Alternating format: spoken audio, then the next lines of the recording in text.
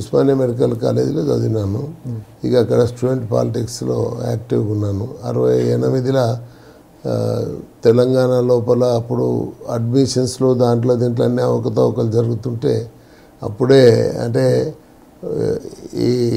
ఏవైతే మనకు ఈ మన ఉద్యోగాల్లో అంటే మన సీట్లు కూడా పక్కన పోతున్నాయి.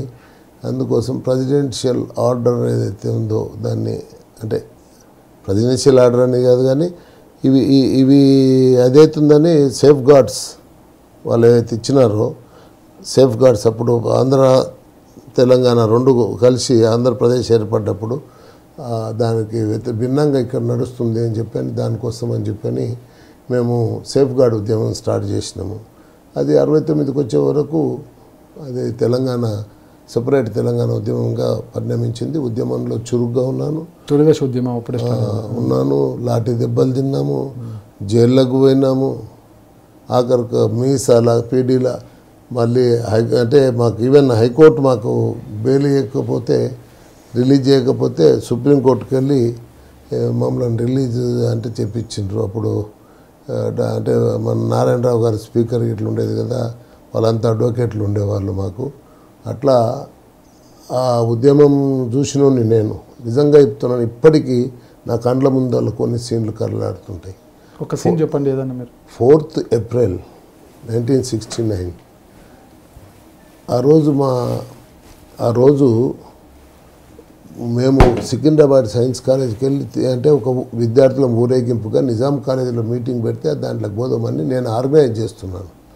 వస్తుంటే రామ్ గోపాల్పేట్ పోలీస్ స్టేషన్కి అక్కడికి వచ్చిన తర్వాత సికింద్రాబాద్లో గాంధీ స్టాచ్యూ దగ్గర ఉంటుంది కదా, అనవసరంగా ఆనాడు ఉన్న కమిషనర్ రొట్టిగా ఆర్డర్ ఇచ్చి ఫైరింగ్ చేస్తే 13 మంది విద్యార్థులు చనిపోయినారు, 20-30 మంది గాయాలైనాయి. ఆ రోజు ఏమి ఆటోలు కూడా లేవు, రిక్షాలో వేసుకొని ఉన్నాను. దాంట్లోనే ముందరే ఉన్నాను. అప్పుడు అక్కడ ఒక అంటే మాకు అండర్ ఆఫీసర్ ఉండే, ఆ అండర్ ఆఫీసర్ ఎస్ఐ అయ్యిండు.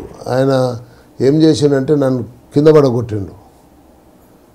టక్కన వచ్చి ఇట్లా కింద పడగొట్టినాక నేను లేచే లోపలే పండుకో అంటుంటే మాకు అర్థం కాలేదు. అర్థమయ్యే లోపల ఫ్యూ సెకండ్స్లో వాళ్ళు ఈ చర్య చేసేసి మొత్తం వాళ్ళని ఎత్తుకొని పోతే మొత్తం బట్టలన్నీ రక్తసిక్తం అయిపోయినాయి. చందు అని చెప్పని జామియా సర్వారెడ్డి అని చెప్పి జామియా ఉస్మానియా అంటుపెట్టేందుకు పోయి వాళ్ళదేండ్రు. 21 మే అదే సంవత్సరం ఏప్రిల్ అంటే మనకు ఏది మా నాగర్ కర్నూలులో ఏప్రిల్ 25th, ఇదేమో 4th అయింది. 25th ఏప్రిల్కి మా ఇంటి మీద దాడి జరిగింది. బ్రహ్మానంద రెడ్డి మీటింగ్ పెట్టిండు అక్కడ, ఇంటిగ్రేషన్ మీటింగ్ అని.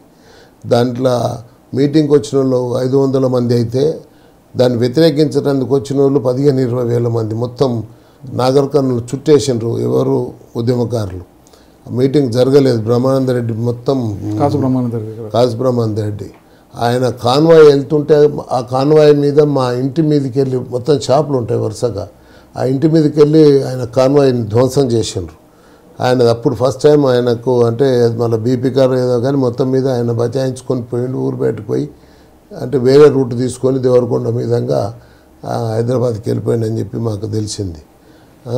మా చిన్న నన్ను కొట్టి కొంతమంది తర్వాత మరుసటి రోజు 2వ అంతస్తుకి కింద వేస్తే అప్పుడు ఆ వైర్లు టెలిఫోన్ వైర్లు తిక్కుగా ఉండేది, దాంట్లో మీద పడ్డాడు.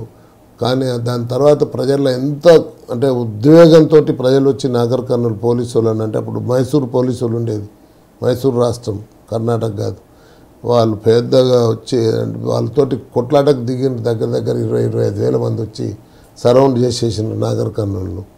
అప్పుడు అంటే మా ఉద్యమంలో మా కుటుంబం యావత్తు కూడా పాల్గొన్నది. ఆ రోజు కూడా మేము ఉద్యమంలో నష్టపోయినాం. మా కార్లు అంటుపెట్టిండ్రు. ఆ